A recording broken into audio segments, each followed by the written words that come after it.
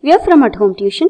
In this video, we are going to see few examples on how to factorize the given algebraic expression by identifying the type of expression and applying the appropriate identities. Our first question is, factorize the following expression. So, first expression is 25m squared plus 30m plus 9. So, solution. So, first you have to observe the expression. It has 3 terms. And also, the first term and the third term, that is the coefficient of first term, squared term, and the constant term, both are perfect squares.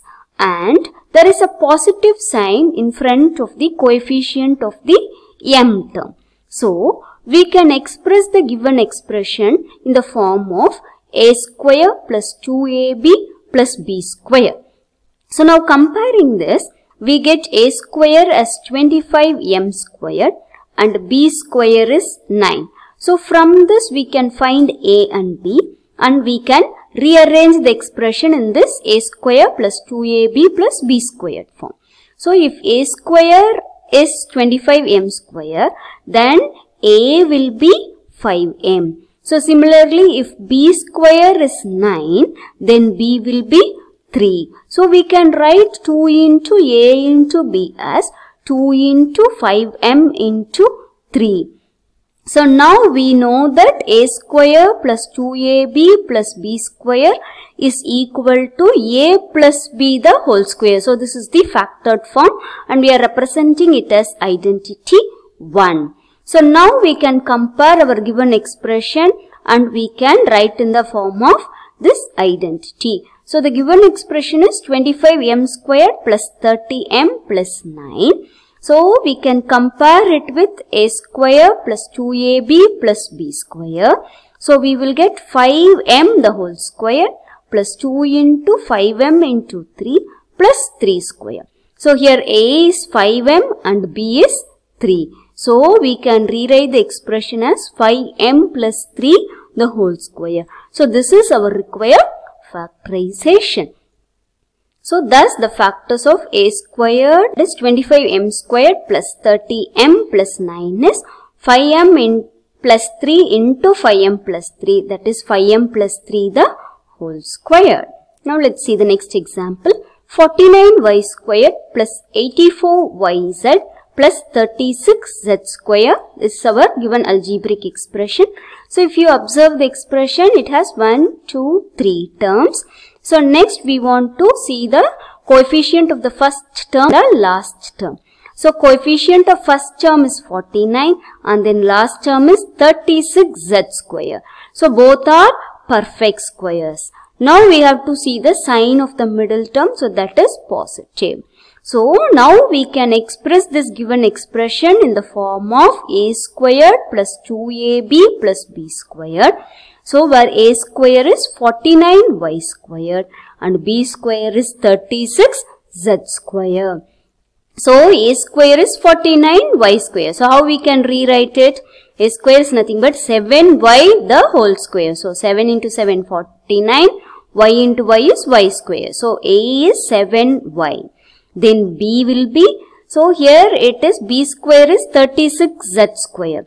So, how we can rewrite? It is 6z the whole square. So, 6 into 6, 36z square. So, b is 6z. So, now what is 2 into a into b? 2 into 7y into 6z. So, now we know the identity a square plus 2ab plus b square is a plus b the whole square. We are representing it with identity 1. So, now we can compare our given expression with this identity. So, that is 49y square plus 84yz plus 36z square. That's nothing but a square plus 2ab plus b square. So, here a is 7y square plus 2 into 7y into 6z. So, if you multiply 7 into 2, 14.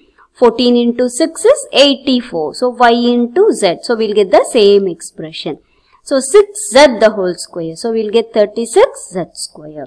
So now we can using the identity and we can factorize it as 7y plus 6z whole square. So this is our required factorization.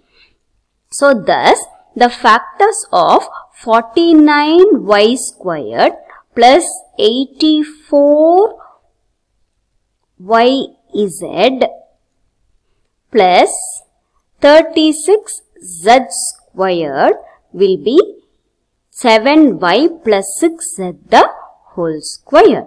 Now let us see the next question. That is 4x squared minus 8x plus 4.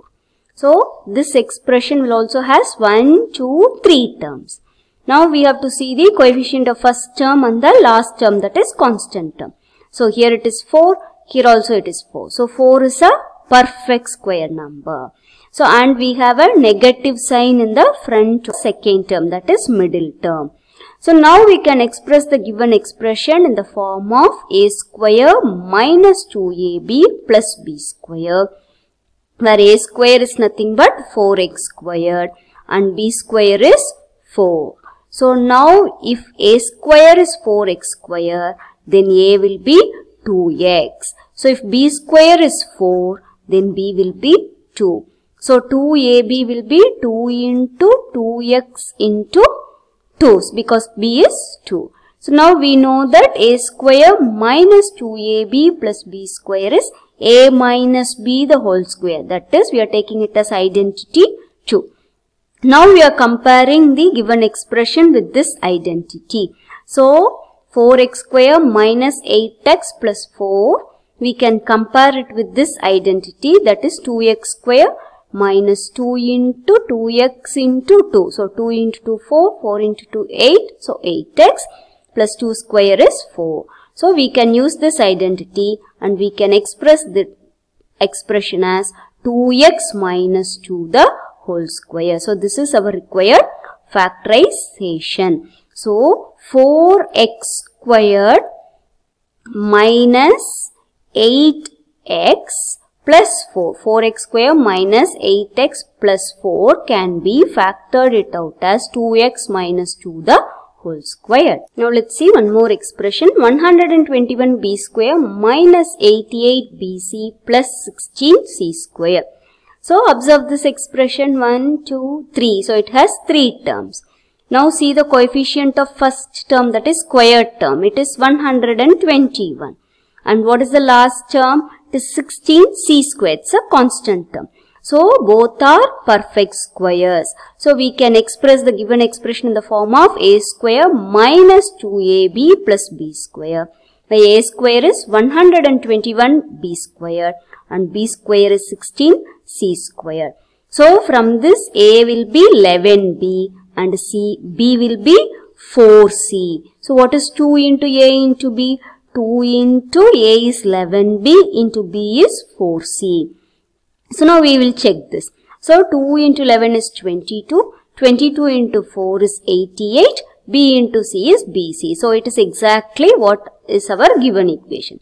Now we know the identity a square minus 2ab plus b square will be a minus b whole square. So now by comparing this, we can express the given equation as 11b minus 4c the whole square. So this is our required factorization. So the factors of 121b square minus 88bc plus 16c square is 11b minus 4c the whole square. Hope you have understood how to identify the given expression and how to use which identity to be used and use that identity and factorize the given equation very easily. Thank you for watching.